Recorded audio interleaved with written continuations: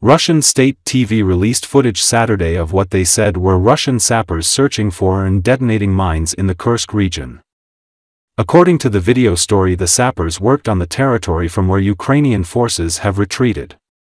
In Russia, air defense brought down 17 Ukrainian drones over 4 regions near the border, the defense ministry in Moscow reported Saturday.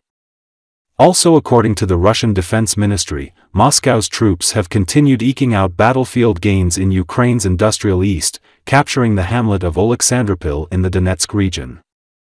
Russia has been conducting a ferocious months-long campaign along the eastern front in Ukraine, gradually compelling Kiev to surrender ground, but Russian forces have struggled to push Ukrainian forces out of its Kursk border region, following an incursion almost 3 months ago.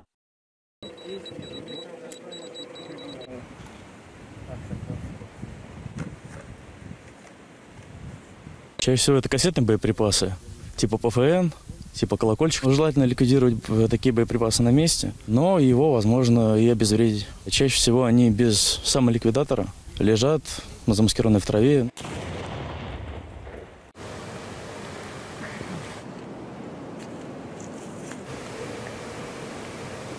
Смотри, вот вчера в середине мы там все прошли.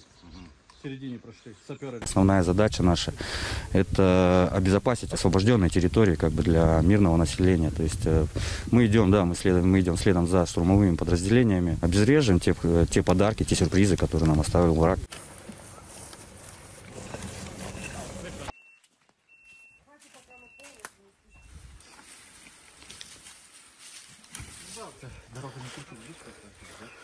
Да уже все, на шапуховку. Ну, точнее, это на шапуховку. Идем, я Стасу.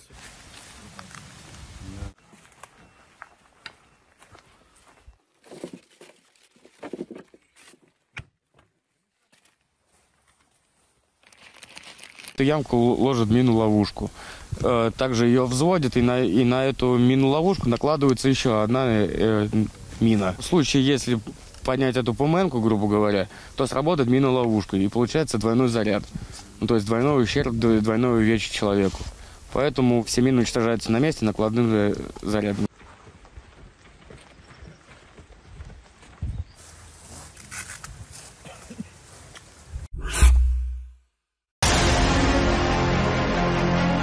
Russian forces have advanced over a key waterway in the eastern Ukrainian stronghold of Chasiv Yar, a Ukrainian military official said, marking a setback for Kyiv's embattled forces.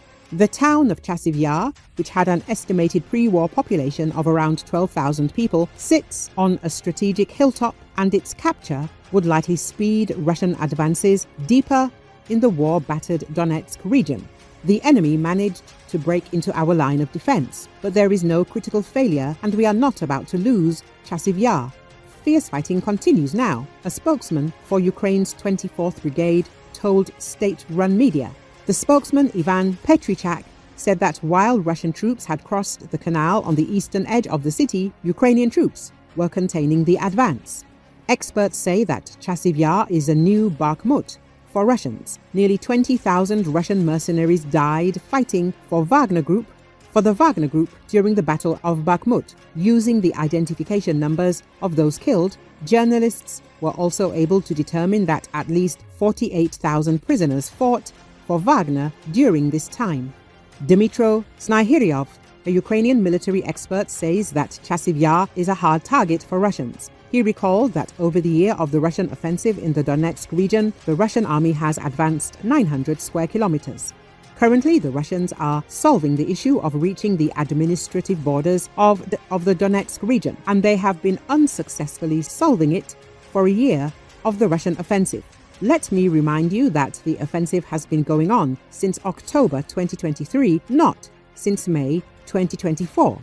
So the maximum advance of the Russians during the year of the Russian offensive is the corresponding preconditions for tactical success, a larger number of personnel, total enemy air superiority, and most importantly, the firepower coefficient, which, unfortunately, is in favor of the occupiers.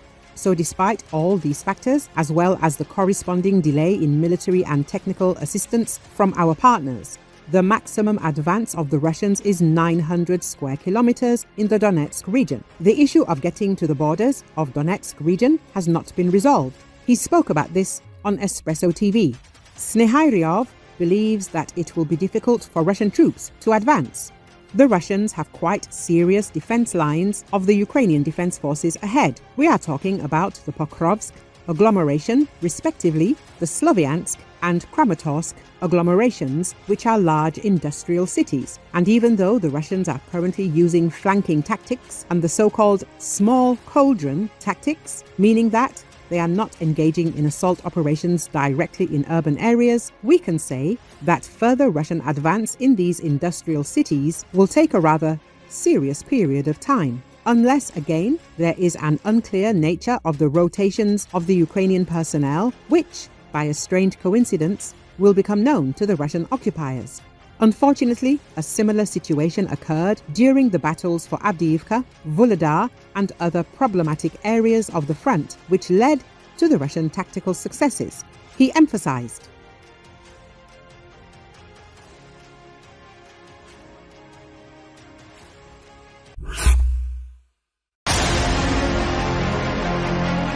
The North Korean invasion of sovereign Ukrainian territory is a red line for Washington. The White House should consider direct military action against North Korean units if they take part in Russia's war against Ukraine.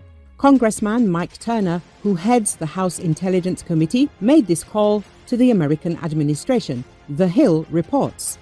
In turn, White House National Security Representative John Kirby reported that in the first 2 weeks of this month, Pyongyang sent at least 3,000 of its troops to Russia. The transfer was carried out by sea from the North Korean region of Wonsan to Vladivostok. The soldiers moved this month and are being trained at multiple Russian military bases. Kirby said, "They're fair targets, and the Ukrainian military will defend themselves against North Korean soldiers the same way they're defending themselves against Russian soldiers." He said, "There could be dead and wounded North Korean soldiers fighting against Ukraine." The US presidential administration believes that the entry of North Korean troops into the war against Ukraine will be a sign of the Kremlin's growing desperation. According to Kirby, the Ukrainian armed forces will defend themselves against the North Korean military in the same way they defend themselves against the Russian army. His comments were the first detailed assessment Washington has offered after its allies grew frustrated by sounding the alarm for days with their own intelligence. Still, integrating the two militaries will not be easy, and it is likely to be complicated by their different languages, experts say, though the prospect of North Korea's inexperienced military bringing back critical battleground experience has worried officials in Seoul. North Korea's dispatch of the troops to Russia is a provocation that is threatening the security of the Korean peninsula, South Korean President Yoon Suk-yeol said. North Korea will not stand by and do nothing, his office said in a statement. The US and other countries say North Korea has already provided critical munitions, including millions of artillery shells, to Russia in possible exchange for key military technology that Pyongyang could use to advance its nuclear ambitions.